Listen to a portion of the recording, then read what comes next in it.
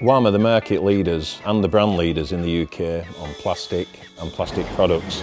We manufacture storage, we manufacture around the sink items, we manufacture gardening products, and now under WHAM Cook we manufacture bakeware.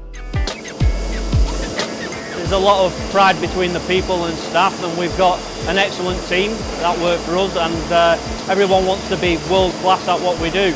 And we think for the injection mould sector we are world class, and we want to share that with the world really.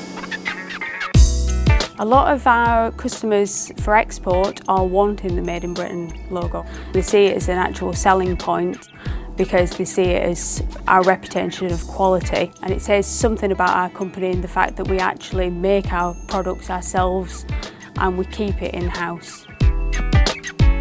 If everybody uses the same logo, then identification with that logo becomes a lot easier, and everybody will know what Made in Britain means. The majority of our customers perceive Made in Britain as made of top quality, and they want to see that on there because the customers see the same thing. One of the challenges that we have getting the Made in Britain logo on is that we've got hundreds of products and thousands of SKUs, but the logo that's been designed, because there's so many different orientations of it, it's very, very easy to apply to design. Generally stands out, there's enough flexibility within it.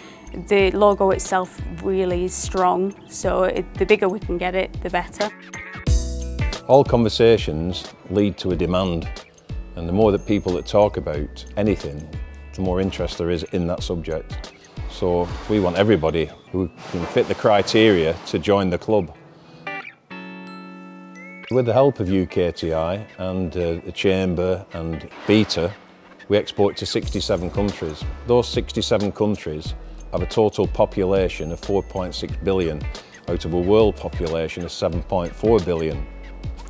So there's 4.6 billion people that could be looking at our Made in Britain logo.